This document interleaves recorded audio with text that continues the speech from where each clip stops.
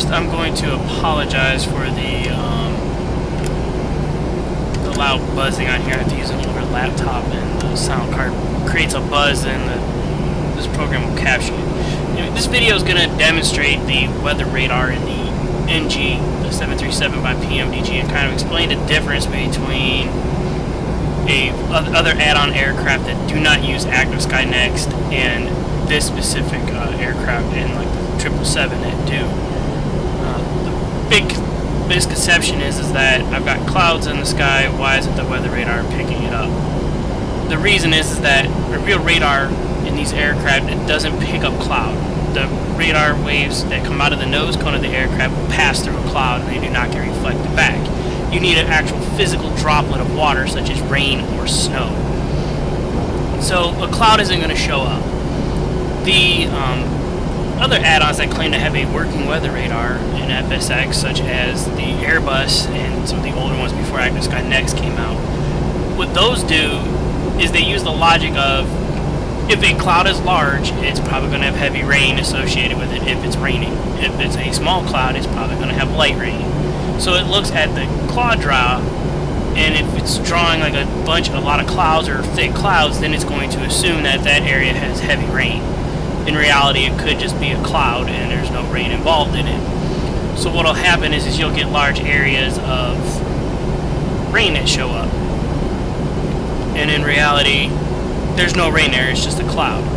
And to kind of prove this and how it works in real life is on a cloudy day, if you go look at the weather radar for your area, unless it's raining outside, there probably isn't any rain on your radar. So that's kind of like the big misconception in it, is that, oh, okay, we get it all the time on the forums about, hey, I see clouds in the sky, but nothing is showing up on my radar. Well, that's good, that means it's not raining.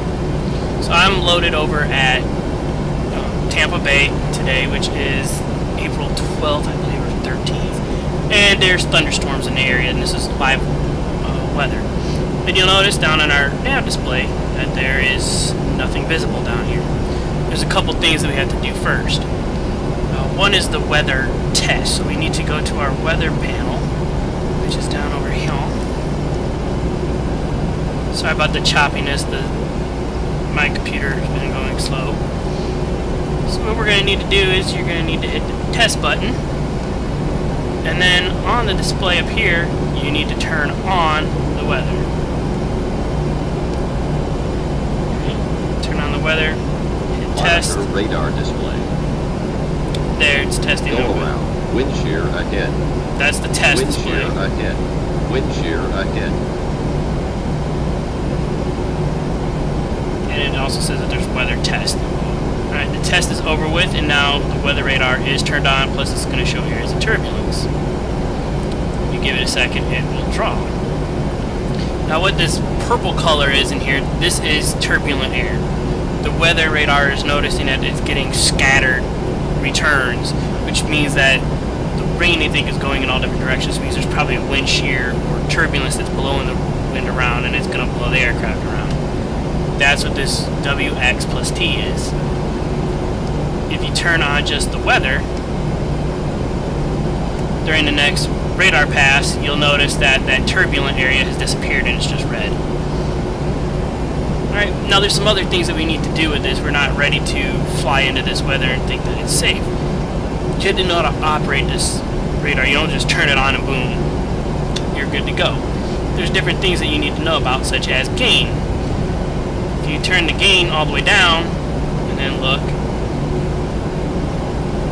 our display is a little bit different. There's a lot less on the screen. Basically what weather gain is that it's kind of like the squelch on a radio. If you turn the squelch down real low, you're going to hear like a hissing sound, and you have to turn it, and you have to tune it until it's just right. So what you have to do with the gain is you got to kind of adjust this.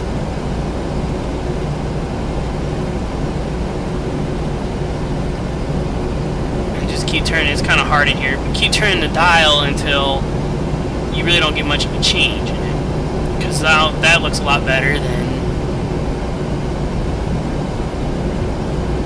all the way up here, like that. this could just be a little bit of mist in the air and you're picking up on it. You got the gain turned up on it, so you're going to think it's real heavy. Now, in all actuality, I do not know how to actually tune these things. I don't know how to operate a real weather radar, and the directions that came with this really don't explain the use of the weather radar and how to use it. I do not know what TFR, MAP, or GC mean. And you'll notice there's two. This is for the left, and this is for the right side. So this will be the captain or the co-pilot side. This right here is the captain side. Now there's also a thing on the weather radar called tilt. You have it right here, 0, and then you got up and down. If you were flying at level flight, you'd want to see what's ahead of you, so you're going to leave it at 0. You want the weather radar to shoot straight out in front, so now you can see the weather in front. If you are climbing, you're going to want to tilt that radar upward a little bit, so now you can see up and ahead of you where you're going to go. And the same as reverse for down. And if you look right here, it'll tell you what the variation is. Right now it's in auto, so it's at 4 up. Because we're on the ground, it's going to assume we're going to climb. If we start descending, it'll slow down. Now, the other thing you got to keep in mind is that when this weather radar is up, you cannot use your terrain display. You can either have the terrain, you'll see the blue terrain. If we click it again, there's going to be nothing displayed. Click weather radar, and it is going to take a second for it to draw, so just give it some time. Don't click, oh my god, it's working. And there you have your weather radar pass. And if you don't want it anymore, you click it. But you're going to look, in order to see it on here, this has to be turned on. And also, again, make sure that your gain is kind of adjusted to see. Alright, so that's just kind of a brief example of how this works. And I'm going to load up a default aircraft and kind of show you what it looks, this weather's going to look like in a default aircraft. Or not really default, but when it doesn't use the active sky weather radar. So I'll see you back in a different aircraft.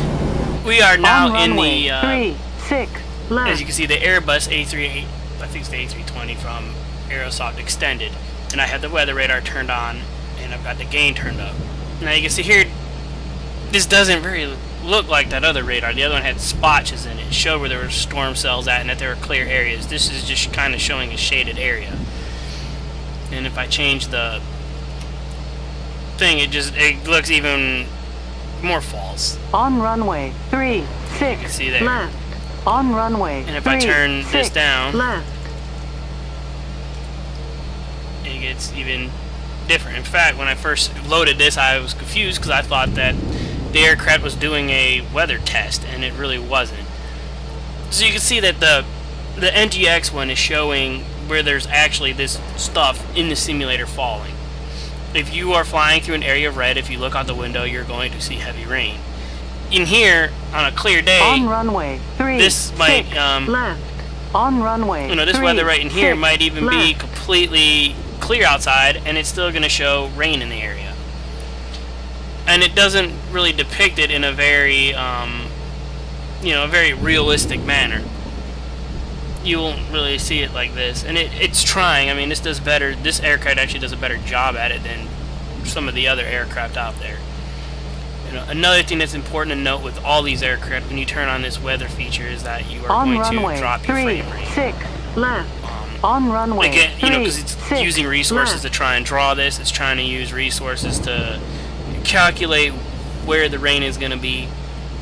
So you are going to have a slight impact on frame rates for it. So if you're out cruising along at 38,000 feet, you probably don't need your weather radar on. You can turn it off. If you're coming into an area where you think it might be storming, it's dark out, or you know the weather's going to be bad, you might want to turn your weather radar on then to try and navigate through on it. runway 3, 6, left. So anyway, there's runway, pretty 3, just 6, a left. down and dirty description of how to use the weather radar. Again, I've never used one of these in an airplane. I don't really know how to use it correctly, to be honest with you. But this will just kind of hopefully get some of you guys up in the air and able to turn the display on without having to ask, getting yelled at for asking the same question everyone else does. Happy flying.